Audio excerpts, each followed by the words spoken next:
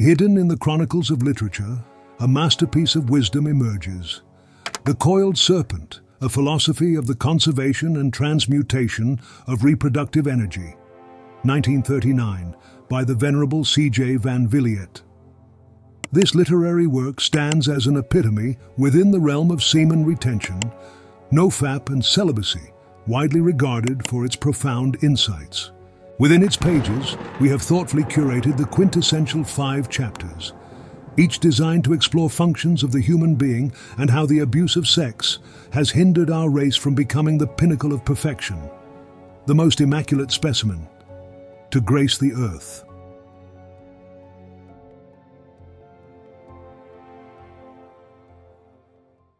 The workings of the glands in living bodies are wondrous and beyond human understanding.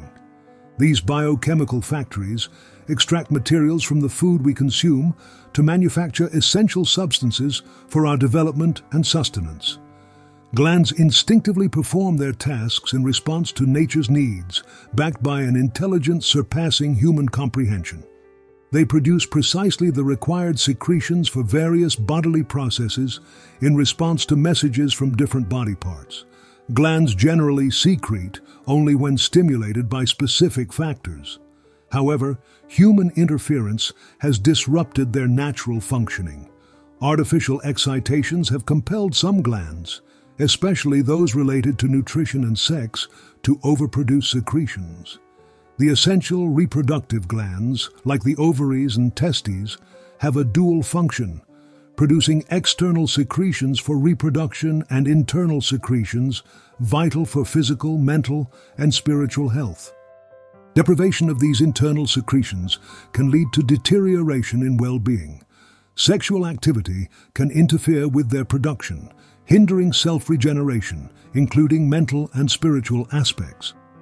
Even purely generative acts involve a sacrificial element, offsetting some loss in spiritual potentialities. However, non-generative sexual expressions only result in a loss. Modern knowledge emphasizes redirecting the life force from generative to regenerative channels for evolutionary advancement. This shift is essential for overall well-being. Contrary to some beliefs, normal development and efficient functioning of the sex glands do not rely on sexual expression. In fact, sexual activity can interfere with their proper functioning. Well-functioning sex glands are evident in a sound body, a clear mind, and overall well-being.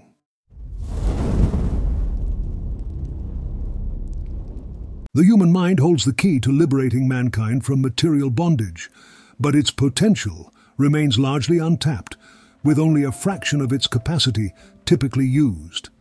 The mind's instrument, the brain and the body, must be prepared and purified to harness even this limited portion effectively.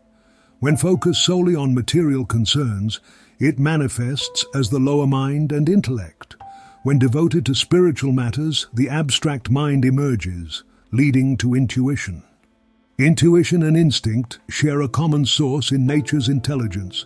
Humans can consciously develop intuition through mental exercise, reconnecting with nature's intelligence.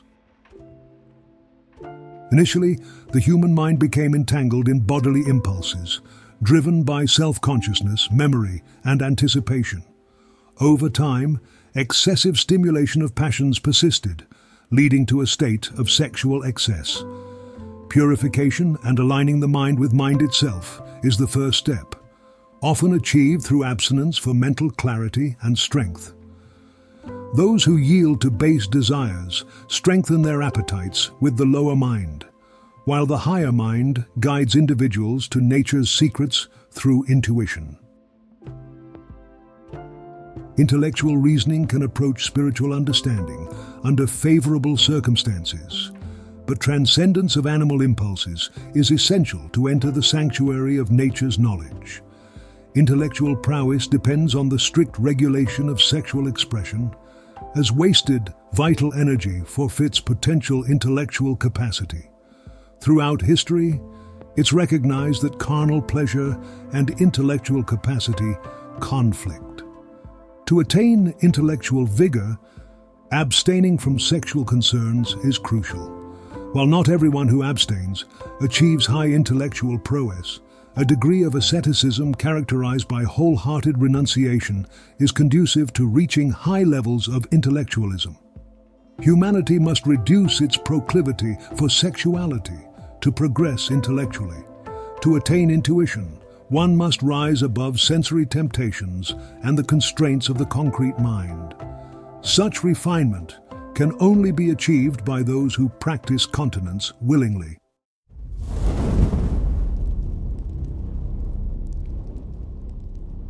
Nature sees the sexual impulse's purpose as clear: procreation. Any deviation from this, whether solitary or shared, heterosexual with intentional sterility, homosexual, prostitution, birth control, labeled as inversion or perversion, congenital or acquired tendencies, all are considered perversions.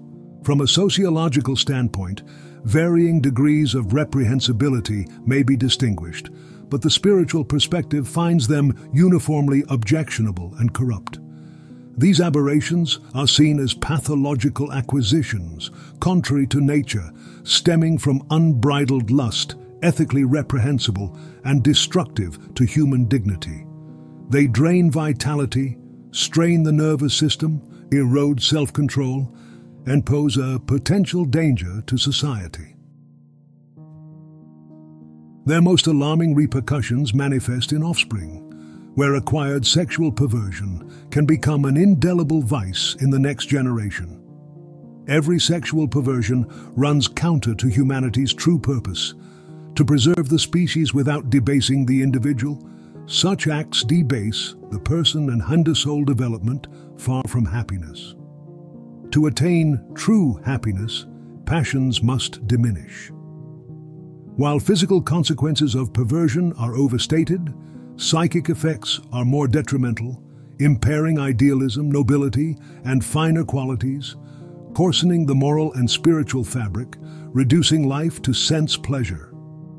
Modern perspectives may excuse perversion based on inborn tendencies, but this approach, if applied universally, would excuse all crime. Recognizing these factors helps us understand disordered conditions and guides efforts to prevent predisposed individuals through eugenics.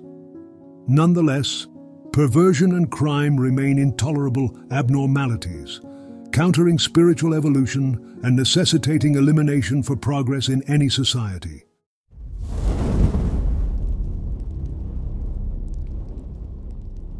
Human nature can be likened to an army in the field, with the physical senses as outposts reporting to the Central Intelligence Department.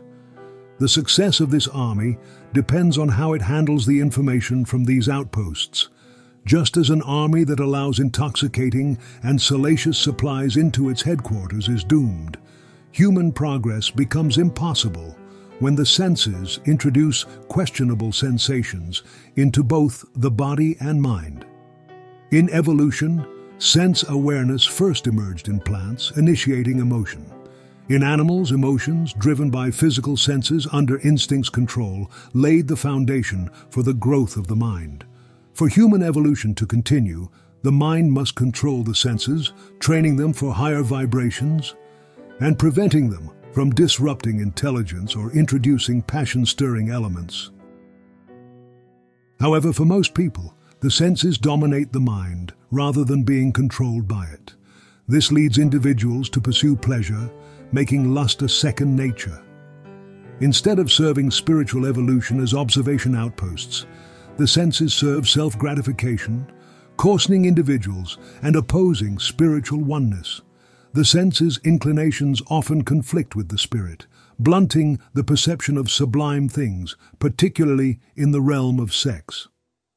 The misuse of the senses and emotional response to sensory impressions are to blame.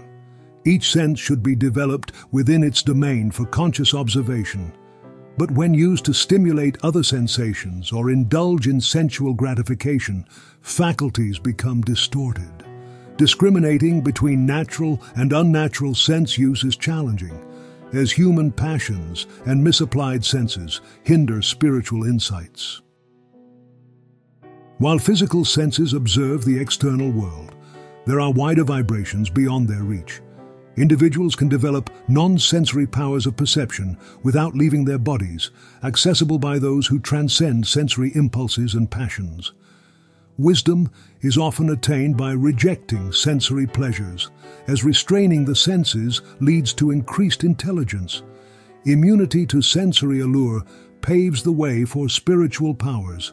As spiritual power grows, it becomes detached from sensory objects, leading to boundless joy that surpasses sensory pleasures. True happiness is found by subordinating the sense nature to the aims of the spirit, ascending to the infinite realm of the spirit, and touching the boundless joy beyond sensory limitations. The concept of superhumanity, transcending typical human existence, has been explored in various philosophical and spiritual traditions. It suggests that humanity is a stage in evolution, with superhumanity representing the next level. Superhumanity entails expanded consciousness and spiritual development beyond the human realm, akin to the idea of spiritual evolution. This concept implies untapped human potential that can be awakened to reach an advanced state. Superhumanity is not easily comprehended by those without the corresponding consciousness. Some individuals in history are thought to have achieved this state, possessing exceptional knowledge and wisdom, serving as examples of spiritual development. To attain superhumanity, one must overcome carnality and spiritual atrophy, embracing chastity and asceticism to elevate their higher nature. This path taps into hidden potential and leads towards a superhuman state. In essence, superhumanity represents a higher level of consciousness and spiritual growth attainable through self-transcendence and evolution.